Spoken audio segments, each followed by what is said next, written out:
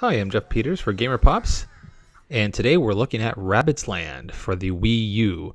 Sort of a party game, much in the same veins as Mario Party, the Mario Party series. What you see there in the first menu there is all the different game modes, which is basically you've got the board game, the mini games, and some one-on-one stuff.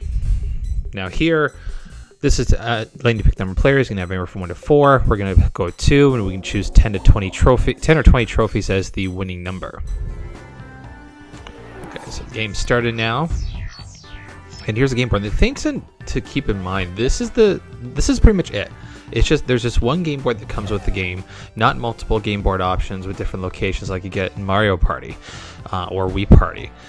And this is really the only game mode besides being able to play, two-player mini games. Just because of the way it's set up. So there's no extra modes really or anything like that. You can just either play the mini games or this one board game.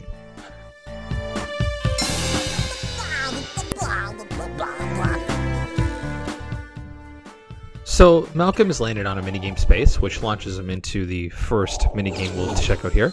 And you're going to notice that even though there are 4 players, we have only 2 players involved in this minigame. This is called Ghosts Suck. This is actually a cooperative game, so there's 3 trophies on the line for both players. And before each minigame, you're going to have a tutorial for each person that tells you. It's important to note every single minigame is a 2-player minigame.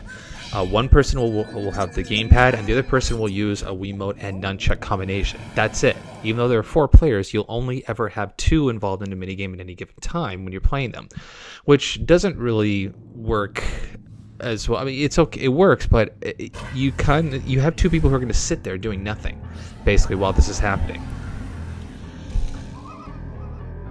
And we're just going to see an example. Obviously, one person has the gamepad, and they're seeing a little differently. They're uncovering the ghosts, and it's up to me to actually suck them in with a vacuum. But this 2-player minigame thing, unfortunately, it leaves 2 people sitting there watching. Whereas with most other party games, you're going to have everybody involved. You're going to get all 4 players involved. And that's one of the weak parts of the game, is that because for whatever reason, whether they rushed it to launch or something else, I don't know, but they just didn't put in any 4-party games. They should have put 4-party games in this, because the last thing you want in a party game is people sitting around doing nothing.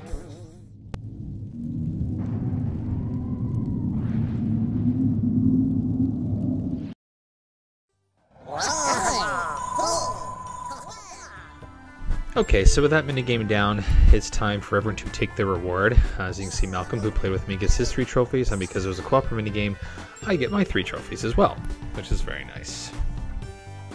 So now it's on to the next person's turn. This is a computer-generated character, so if you don't have 4 people, it'll always be a 4-player game. It'll fill out the rest with 2 AI bots, basically. So in this case, you get a present. This is one of the other spaces on the board. Basically, it's like an item. And a lot of times you get things like get another turn, or a loaded dice, or a bigger number dice, that type of thing. That's what you're going to see here. And of course, the rabbits with their funniness, they'll eat the presents and do all that kind of stuff. So we're going to take on the minigame. This one here is a 1 versus 1 minigame.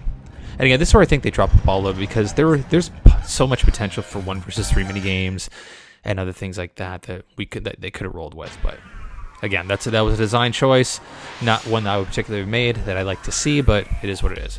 So this minigame, this is actually a rhythm game. So this was what Malcolm was looking at. I was the guy who's behind the cart here. And Malcolm is basically shaking the nunchuck on the left and the Wiimote on the right in time to the music. And whenever he does, it fires fireballs at me. And if he hits me enough times, he wins. If I survive the timer, I win. And in this case, as you can see, Malcolm won because I couldn't avoid enough fireballs. Here's another example of a minigame. This particular one, this shows a little bit of the silliness and maybe toilet type humor. As you can see, he's sticking his butt in our face and he's getting whacked for it.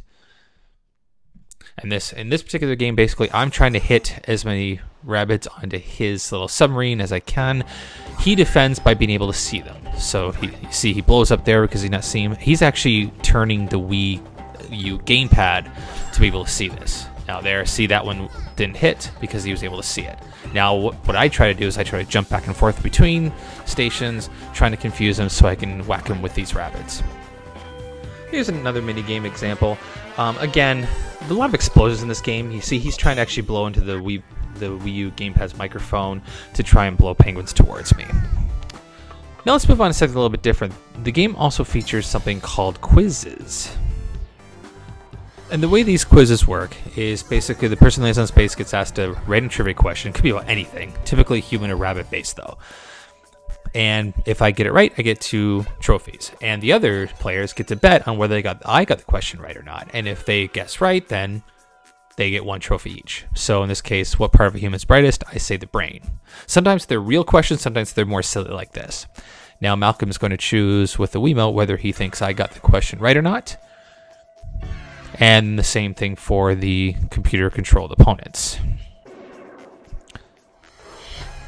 Now we're going to check the answer. Yay, I got it right. For once. And to the winners go the spoils. I get 2 trophies, and everyone apparently had no faith in my ability to know trivia, and I'm the only one who gets trophies. That serves them right. Let me show you something else. This is one of those more random things that gets you. We've activated a bomb earlier on, and it's one of those things, you see this in Mario Party 2, where it'll count down as people move spaces, and the person who's unlucky enough to be under the bomb when it goes off, which in this case was me, gets blown up and loses trophies. This is one example of some of the random things you're going to see in this game. Again, not unlike what you would see in other party games. Okay, let's go to the end game now. Basically, the way you win is the same, since it's the same game all the time. Once you get to the prescribed number of trophies, you've got to get to the middle. And in this case, Malcolm was pretty much already there. Any roll was going to do it.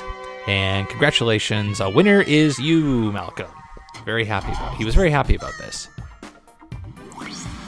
And then this is the part of the game where they summarize how you did, with a little bit of silliness at the end. A lot of like Rabbids type silliness. You're gonna the kind of stuff you expect to see on this type of game. So overall, it's a solid party game, but I just wish there'd have been more variety to it, more than one board, a few other different types of challenges, and really the non-inclusion of all 4 players in the mini games was just a terrible oversight, really.